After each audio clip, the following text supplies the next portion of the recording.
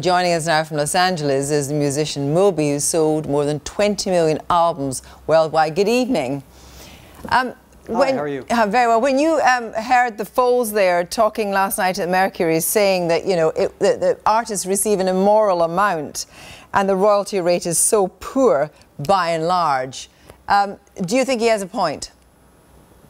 I think what the journalist was also talking about, it's hard to generalize because a lot of that has to do with the artist's relationship with their record company. So I think some artists are making more money from Spotify than others. So it's hard to come up with like a comprehensive, generalized, amoral or moral statement about the royalties people are receiving. Well, the more powerful the band and the better the deal they do with a record company, obviously the better their rate will be when it comes to Spotify.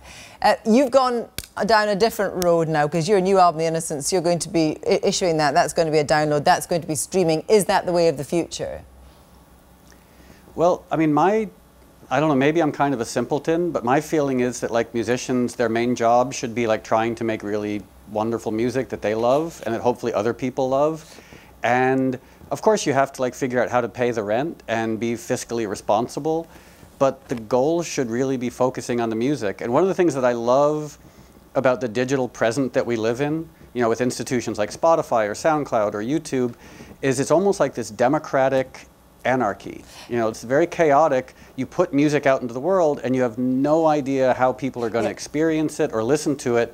And I actually find that really compelling. I mean, I accept that argument, and funnily enough, you know, Lou Reed always said that it didn't matter about the business, it mattered about the music. But you, in a sense, could speak from the advantage of somebody who sold 20 million albums worldwide. The young band from Manchester over there was saying that the people that really win out with Spotify are the investors and the music labels, but very rarely the artists, if they're only cutting deals where they might only be getting, you know, 7%, not 70%. Yeah, I mean, I guess it's also the way that technology advances. I mean, it's always like, I don't know, the state of technology 6 months from now, a year from now, 5 years from now might make Spotify look very antiquated.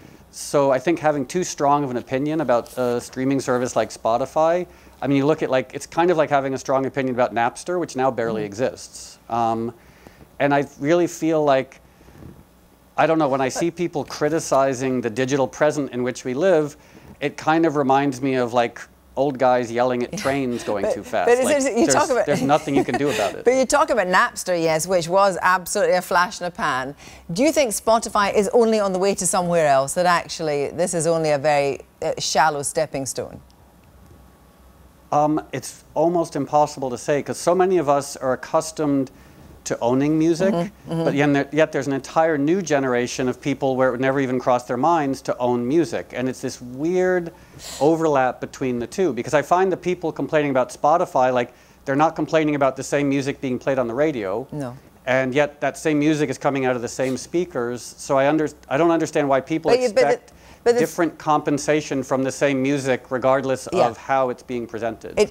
Yes, and that, I think, interesting what you're saying, being a generational thing. The idea of the album is that, you know, they're creating, in a sense, they're creating their own sense of music, you know, by whatever they're, you know, they're streaming, downloading. And so does that essentially mean that the idea of a curated piece of, a series of pieces of music, like an album, is essentially going to be kind of, you know, an old man and old woman's tool? I mean, I'm speaking as an old man, I know. So of course I'm biased. But I think that there's room for things to coexist. Like you can have, I mean, I look at the world of book publishing, and like some things just show up on a digital e-reader. You read it and you throw it away and you never think about it. But then if you really love a book, maybe you want the hardcover version, maybe you want a coffee table version of it. So I think with music, like there might be some disposable pop songs that you stream a few times and never think about. But then when your favorite band puts out a new album, you might actually want to buy some sort of archival version of it. So what do you want as an, I know, not you personally, what would one want as an artist? Does the artist want to be, you know, the 5 times played pop song or the cherished album that they'll have for 20 years? I think that's up to the individual artist. I mean, I think some people, their ultimate goal is to just have that quick disposable pop song, and then other people want to make albums that people might go back to 50 years hence. And the other thing, of course, you do is you put it out there that almost that whoever's listening to it can make changes and curate it in their own way. Do you think that actually is the future? Yeah, I just did a thing with an organization called BitTorrent where we took the individual tracks from each song from my album, so like the drums, the vocals, the bass, and released them as multi-tracks where anybody for free can download it, remix it, and pretty much do whatever they want with it. And I love that democratic chaos. You know, the fact that you put this music out into the world, and once it leaves my hands, I don't own it and I can't control it. And I personally, maybe there's something wrong with me, I love the lack of control that I have over music once I put it out into the world. A great luxury. Thank you very much indeed, Moby.